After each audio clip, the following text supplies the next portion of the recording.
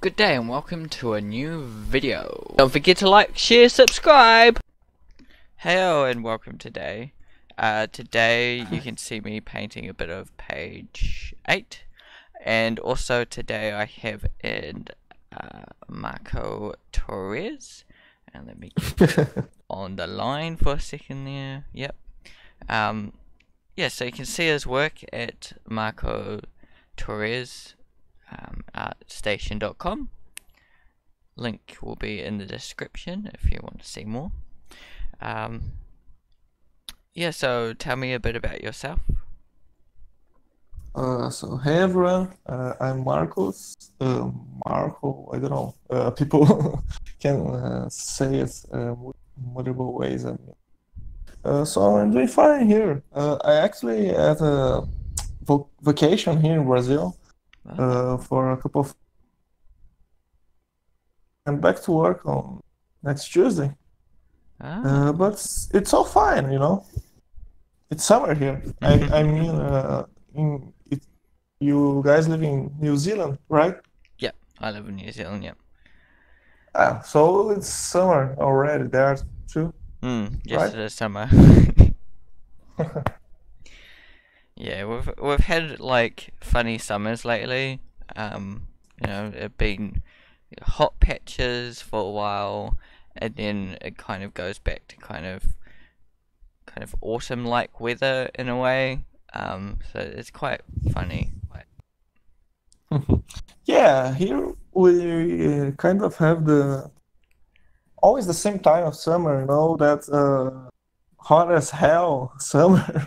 Like you just like to crawl under a rock and stay there because it's so hot outside, you know, you don't want to do nothing. Do you have like But rivers and things and pools you go to? you mean going to the beach, this kind of place? Yeah, I'm at the beach right now. We don't have at the place I live here in Brazil. I live like in Porto Alegre, that's South Brazil. We don't have the best beaches in our country, you know. At Brazil, you have like Salvador, Rio de Janeiro, Florianópolis, Angra dos Reis. That's other beaches that are way more beautiful and famous than the beaches here at my state, you know. Mostly because they are like, how can I say it? Ugly sea beaches. How can I? Yeah, you know, that kind of sea with just dirty water, not because it's polluted, but because of the waves. I don't know. But it's not that pretty, you know. But gets bad. How can I say? It can get really crowded at this time of the year. Yeah. In summer they do, eh? It's like almost nowhere there at like winter when it's raining. It's funny. Yeah.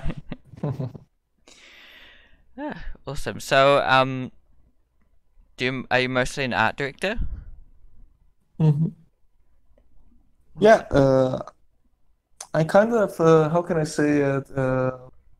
I started out doing advertisement work in my college years because you know at least here we don't have this kind of information about the illustration art career, you know. And when I started out, I didn't know really actually what to do with my life. First, I wanted to be a musician, but you know, musicians nowadays are really on a, how can I say it, to a rough path. You know, it's really hard to be a musician nowadays. And that started out like there in 2000 when you know you got this download service like Napster, Kazaa, LimeWire. I don't know how to Mm. say that. Yeah, yeah. And started that whole music revolution. And I remember back then that I was a teenager and I wanted to be a musician, but at the same time I was really afraid of this kind of change, into the old form of having a label and making records and that stuff. And also the type of music that I liked to play was rock. And here in Brazil, unfortunately, rock is not the most liked type of music. Right. Here we like more like funk, carioca, I would say, or nowadays rap. Uh, Mm. Unfortunately, it's not. It was never rock. Mm. So anyway, I asked my parents, what should I do? And they didn't know anything about art or things like that. They are like physicians, and Mm. so they thought like I should go something by advertisement, or how can I say, be a journalist. I don't know Mm. if journalist is the right, uh, how can I say, is the right name for this. Working with news. Oh yeah, yeah. No, Uh, that's journalist. Yeah. yeah, Mm. journalist. Yeah. Mm. Anyway, they said to me, well, why don't you go around this kind of things? And so I started doing and working with ads uh, when I was like 8, 18. And then I discovered the world of design, and I I mostly tried to work more towards like art direction because it was way more close to the artist. But Mm. at the same time, I wasn't doing the illustration or the nice part that was like I used to call it. I was more into the part of making the whole layout, the things. Yeah. And for some time it was like that. I had to do that for like almost 5 to 6 years. But at the same time, I was trying to be an illustrator, doing illustration for friends, for Mm. bands, parties, and this kind of stuff. But as you know, I was starting out at illustration, and so things were not that good. Fair enough. But these things take time. They are Mm. not like you can just start it out and think, I'm gonna be the best illustrator tomorrow. Mm. This really was, looking back now, was really a decision that took me at least 10 years to get to a better place. Mm. So it's got some really rough years and a lot of doubts and a lot of things that, how can I say, were not easy. Most of the time, I really wanted to give up. Mm. Definitely. I think it happens to us all, even for me, there are times that I've wanted to give up, but these days, I don't have that as Mhm. much because I just keep drawing and keep creating. I always want to, create something new and see what's next. Yeah, I think that one of the hardest parts when you're trying to make art, it's this kind of doubt if you're doing the right thing. Like, is this a thing that could be considered something good or something valid? This Mm. is not just a child drawing. You got so much into this kind of discussions in your head, uh, like how they say it's like an imposter syndrome. Mm. Yeah.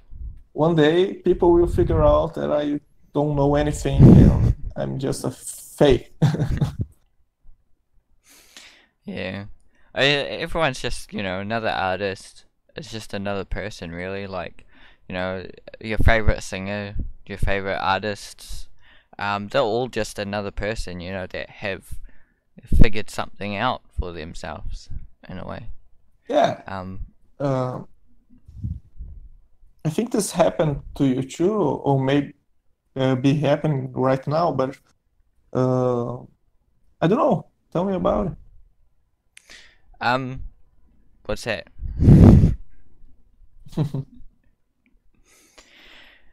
Yeah.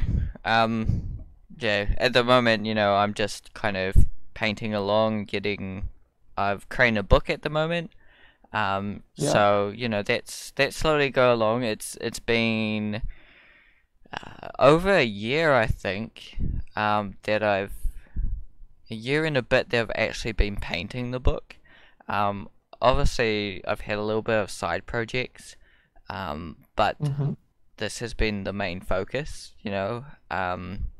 So I'm surprised that it's taken me so long because, you know, every couple of months go by and it's like, oh, in the next 6 months I'm going to get this book finished.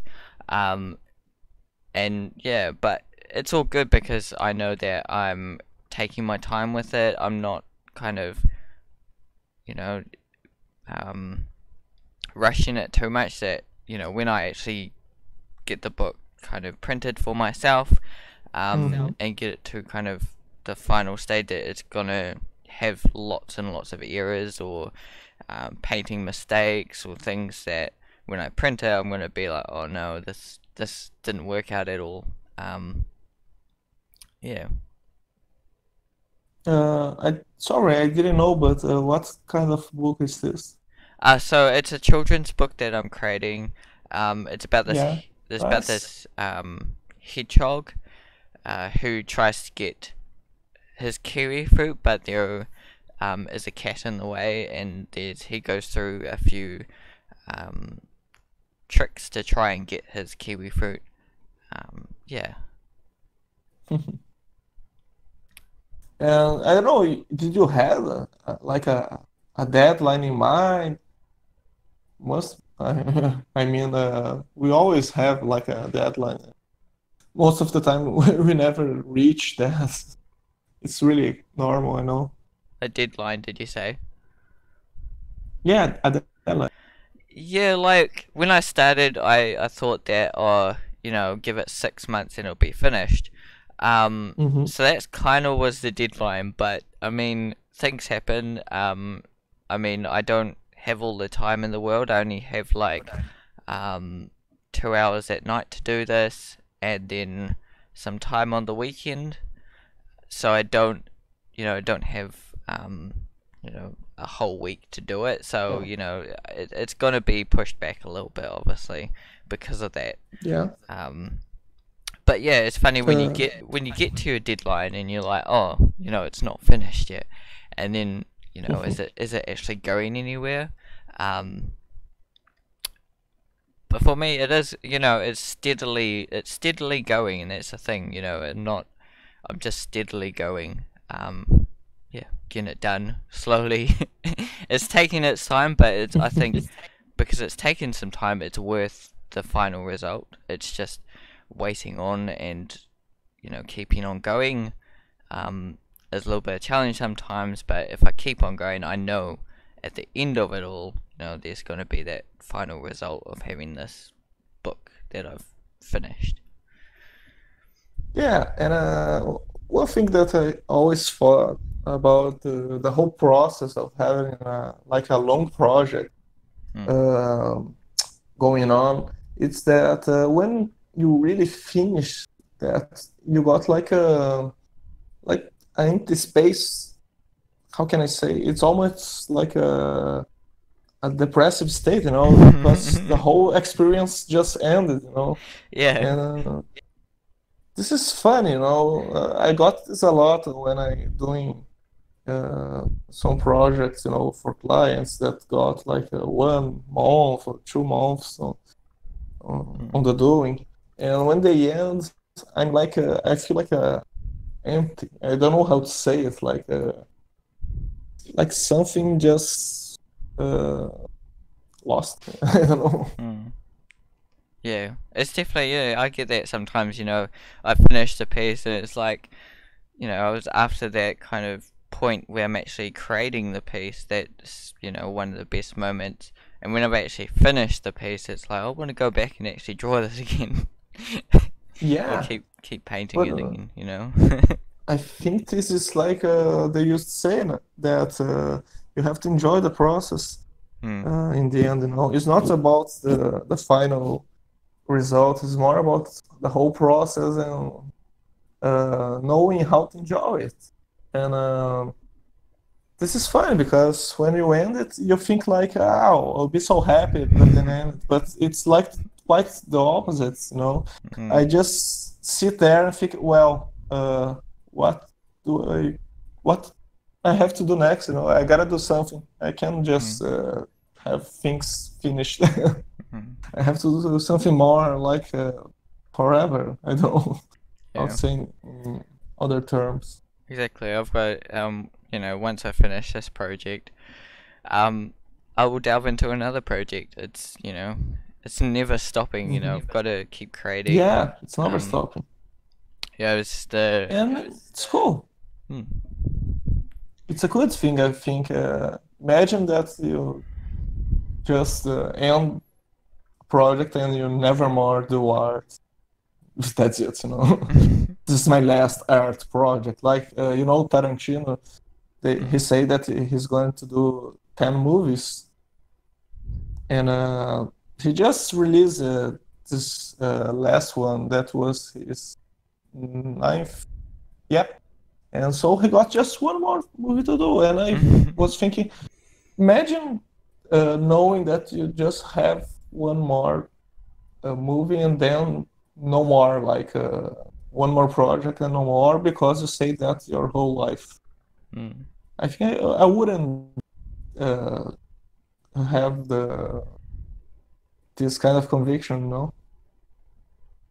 Hmm. Well, it's oh, what's his name? Tis Kamuni. He does Ghibli Studios. Um, Yeah, and he's still creating movies.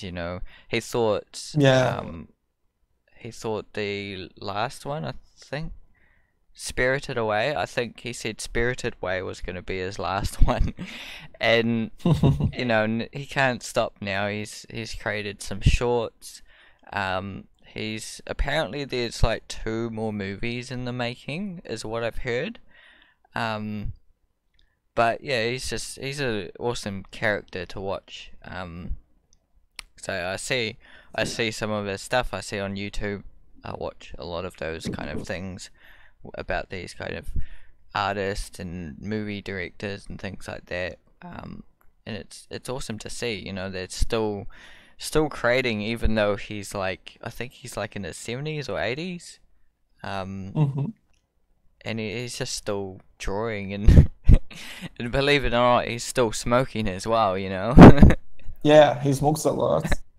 Uh, but I think that, at least for me, the best, not just illustrators, but I mean artists in general, they just keep doing this till they die.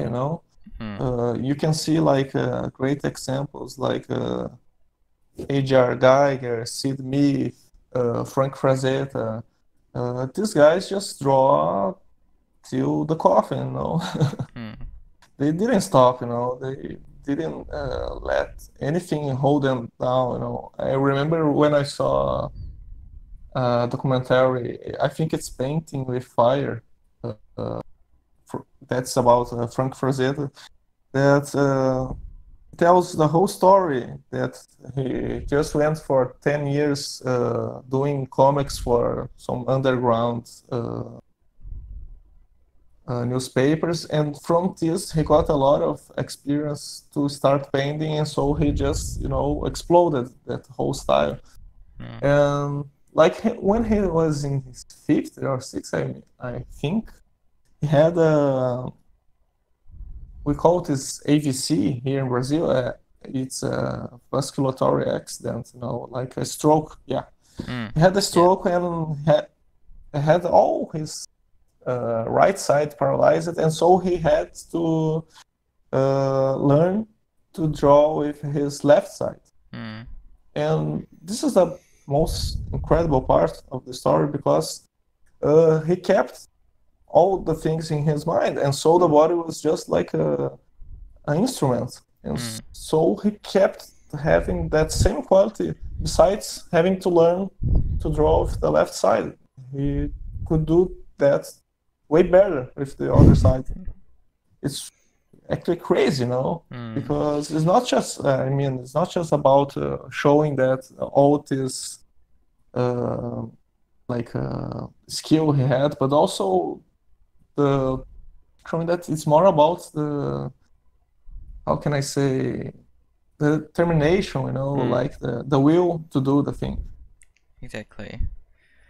I think that's the most important element in a way. You can learn all there is to know about painting and things like that, and how to paint, how to create stuff, but without any like determination or will to drive you forward and keep you going, you'll just probably drop it and things like that. So I think that's one of the important elements. Yeah, I think that how can I say, as sometimes you just get a little bit unmotivated to do the thing. One thing that's really stuck in my mind in the late years is that sometimes having the will to do, it's way more important than the technique and the whole, how can I say, hard work behind. Because sometimes you look at some illustrators' work and you say, okay, this is really polished, it's really detailed, but at the same time they don't have like a soul. I don't know how to say in the right way, but they don't have like a soul. I don't have no other term to express it. Yeah, well, something to express, like they're just like another printer. Some people that's creating these magnificent pieces get lost in kind of just being another printer in a way sometimes, but nothing to say with it. And I'm not like dissing these guys, because I know this takes a lot of time and a lot of work to get into that kind of level of detail and skill. But like nowadays, you must already know that we have like artists that are more into a technical part. Like you got 3D artists that are more into the texture part or into the likeness part, like trying to be art engineers. How can I say it? Translate things from real life into 3D. They make like animals in perfect pixel. I don't know the right term to say it. Anyway, what I'm trying to say is that it's more technical. I know it's more like engineering. It's not just like expressing something or being creative, but at the same time, it's hard to look at that and see all this this creative expression. For me, sometimes just look like how they say it before, like a printer, almost like a printer, almost like just an instrument. Yeah. If we had already some type of technology that could make these things easier, like nowadays we have scanners. Like you use the scanner to get photos or the drawings into the computer. I think that in the future we have we have something like that, like a it's not 3D scanning. I think there is photogrammetry. I think it's the right word. That you use it's like a 3D scanner. You just put the the thing you want to scan with this thing around, and it's scanning all the volumes and everything to 3D. You must have seen already that they have like 3D scans from everything nowadays, like trees, I don't know, box, people, even. But when you just reproduce to reality, it gets like kind of boring, I think. Is that what it's? You make no connection, with the piece, with what Yeah. you're creating. There's no, other than it looks like who it is. Like if it's a 3D painting of you or a 3D drawing of someone, other than it looking like that, there's no other connection to it. Sometimes, but there are awesome artists that do it really well. They draw.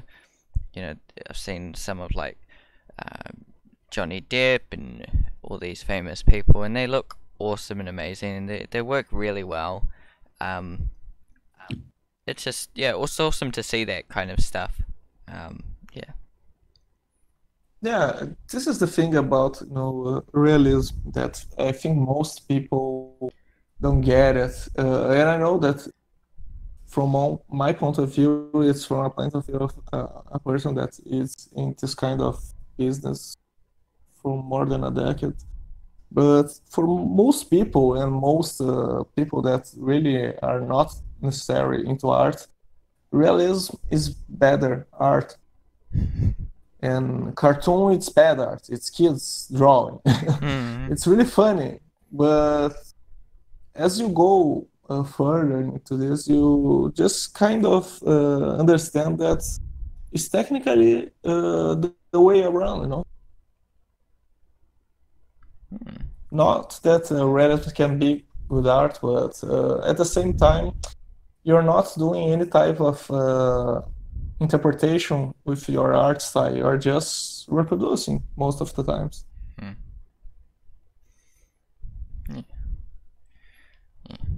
Fair enough.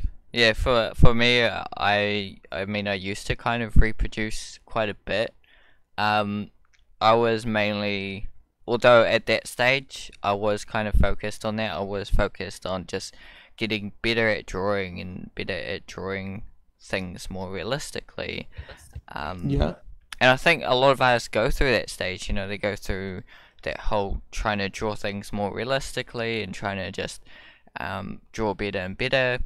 But then, eventually I wanted more. I wanted to tell stories. I wanted to use what I've learnt from all that and expand on it. Yeah. Yeah, not trying to bash on the guys that do things in a realistic way. But what I mean to say is something that you say now, like when you're learning art, I think it's really like a necessity that you got to get better. It gets more real, it gets more detailed and more physically accurate, like understand light and shadow. All the volumes and how they work in the real world. But as you just get around this, you really see that the most important part is the story. It's the soul of the thing, Exactly. I mean, there's a lot of people that do realistic drawings, and I can see soul in it. And that's the thing. But you can see a lot of realistic drawings too that don't have any soul as well. Yeah. That are out there. Like I said, I'm not dissing anyone. I'm just yeah.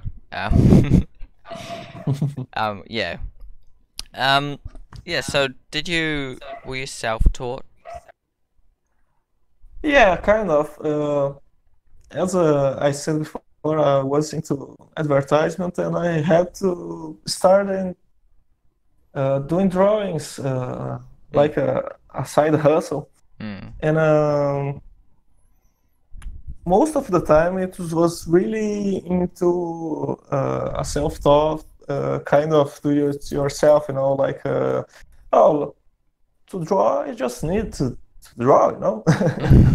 I didn't know that there were fundamentals like perspective, anatomy, light and shadow, textures, these art fundamentals that nowadays are more like easy to search for information.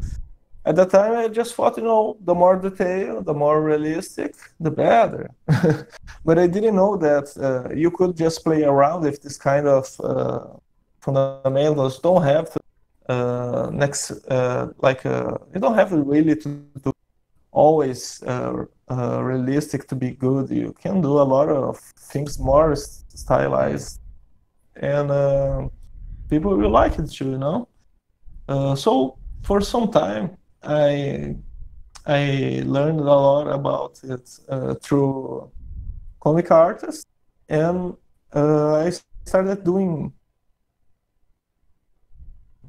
I think, no, for 2010, I started doing graffiti here, street art. At the time, I think Banksy and all these street artists really got hyped, had that movie and everything. And here in Brazil, we had a lot of took a lot of inspiration from these guys and had a lot of artists doing this. And so I really got into this and started doing a lot of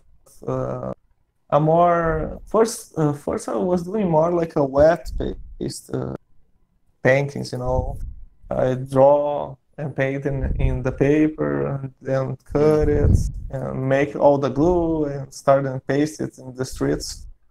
After that, I started doing things more like with spray paint and acrylic.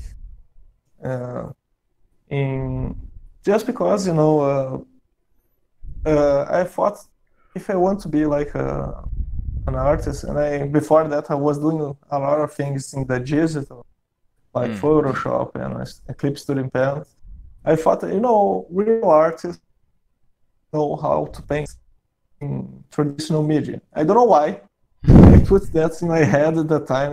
It's totally bullshit. Nowadays, I think that do whatever you want, paint in whatever media you want. It's not about the media. It's about the process and the intention, But at the time, I was really, young, and I thought, I will only be an artist if I can paint it using real paint. And this was actually something good for sometimes because, I don't know if you paint more into traditional medias or more into digitals. Yeah, I'm digital. These days I'm digital. You're digital? Yeah, no problem. But, when you're doing things in digital, you have unlimited kind of, how can I say? You have like a really powerful tool if you think about it, because you have infinite paper, you have a box of crayons, infinite box of crayons, all the colors that you might want and colors that are impossible in the real life sometimes. And you also have Control Z. Yeah. I think that's the most, how can I say, biggest superpower digital artists have. And when you start doing traditional media, you just get beaten up so fast when you just have to figure out that you can go back and you don't have all the brushes and paint that you need. You have to work in a really short kind of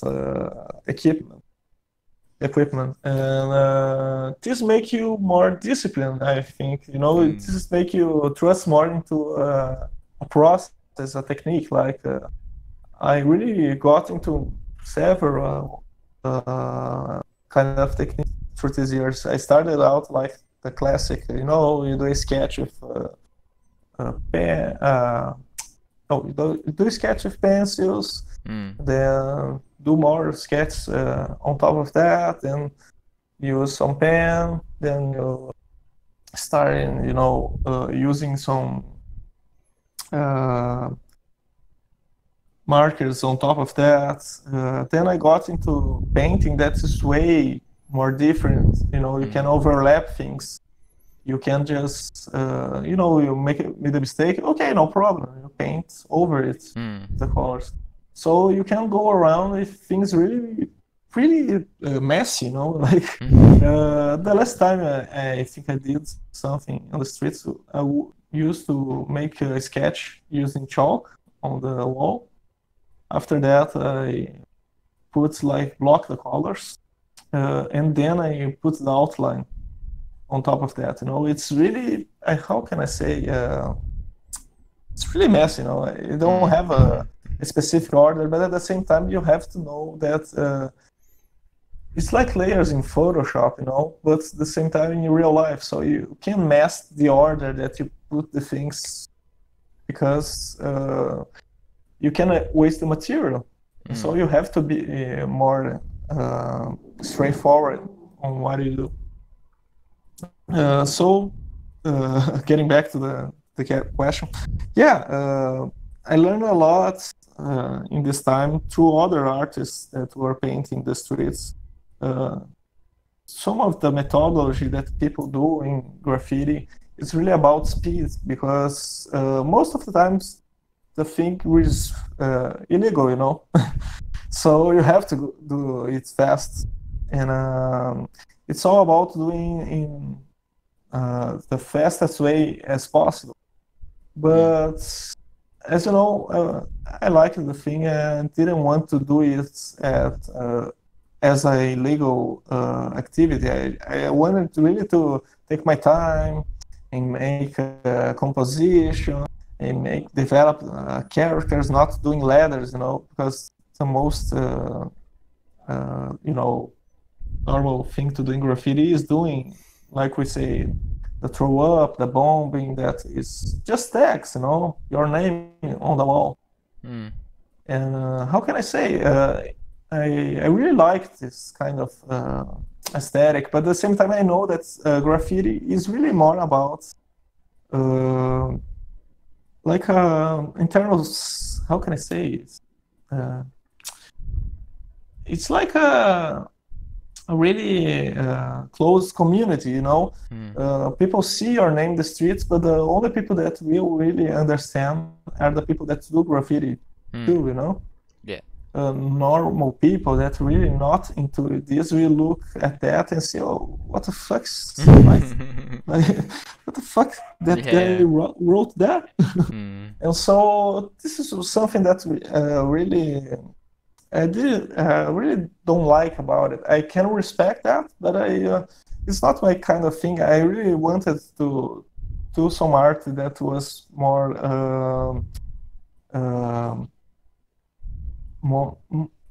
to the general people, Everyone could look at that and understand.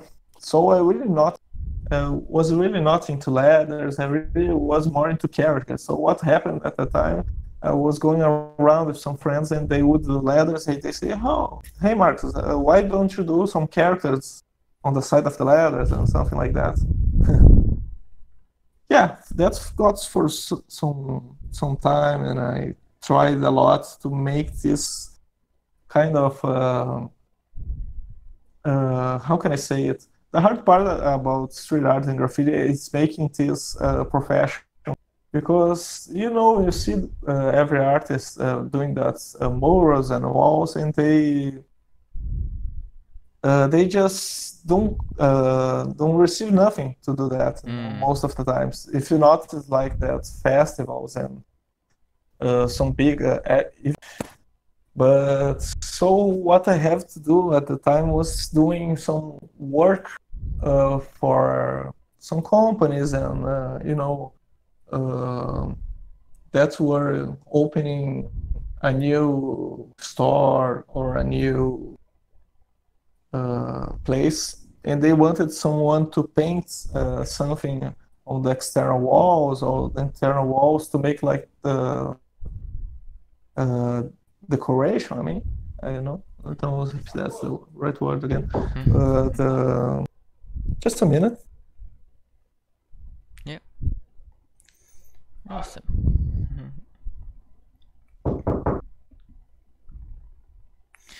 Yeah. Whew. So as you can see, Hey, right back. yeah. Okay, I'm back. Awesome. Yeah. Right. Yeah, and so that's what happened at the time. I had to do this kind of work for some time, and for some time it was pretty good. But the hard part is really to advertise this kind of stuff. You know, it's not that easy. It's not everyone that wants to have like their wall painted with something, a character, anything. And so, as things really changed here in Brazil in terms of the economy, things got a bit bad, you know, and I think the late 5 years, the economy changed a bit because we changed our governments and a lot of stuff. And so what happened was really, unfortunately, a lot of companies and entrepreneurs were really having to close their business, you know. And so it really got, how can I say, really, it really got way more dry in terms of having jobs for me, you know. And Yeah. so, to me, at the time I got work on an animation studio. It was like 2016, I think, and I was really in a depressive state at the time because all this situation. I really liked to paint and everything, but I really know that I could not make a living with this anymore. And so I started working with animation. And I didn't know that animation got so bigger in Brazil in the late years.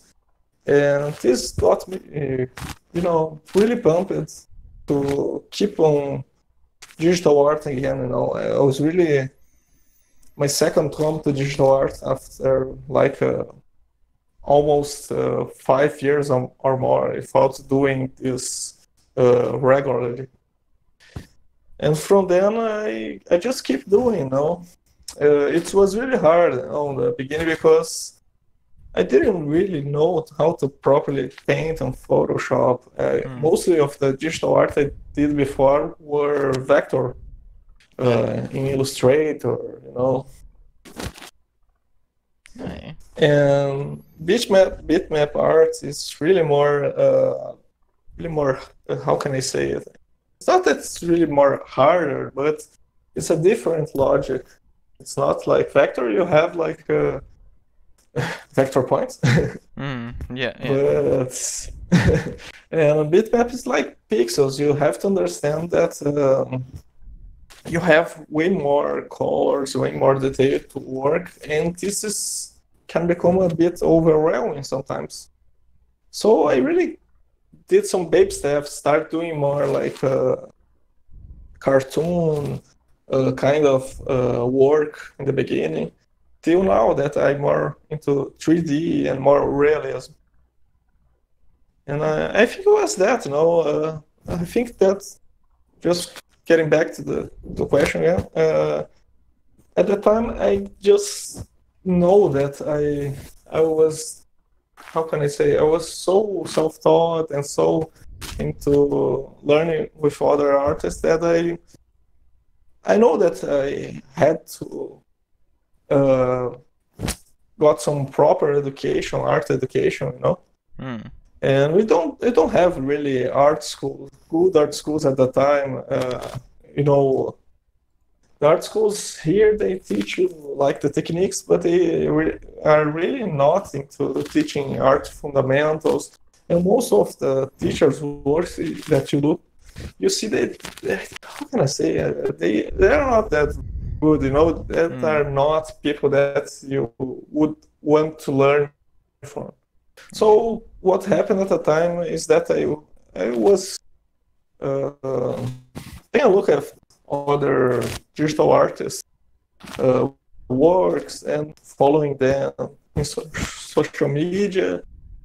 And what happened was that they start dropping some hints of their education, like, you know, this book is good, this class is really interesting. And so I started collecting a lot of this information and understood that I didn't know anything. That I had to learn a lot, you know, that I had to understand the perspective, anatomy, color, light and shadow, and that this kind of knowledge was something that I would have to go around for my whole life. It's not something that I would learn in 1 year or two. Yeah. Ah, awesome. Well, it's been Marcos Torres today. Anything else you'd like to say? Well, I don't know. I think that most people that might hear this, most of them might be, you know, beginners or intermediates. And I think that the most important thing that I could take of this whole journey, you know, is that you just have to have fun, you know. This might sound a bit, you know, dumb to say, but, you know, I don't want people to waste time instead of, you know, doing the real thing that they want. But what I mean is just sometimes we get too attached to having that kind of look, that kind of result, and we just don't have, you know, don't appreciate the whole journey of learning and having different states, you know, like I'm doing this for like 10 years now, and when I look back,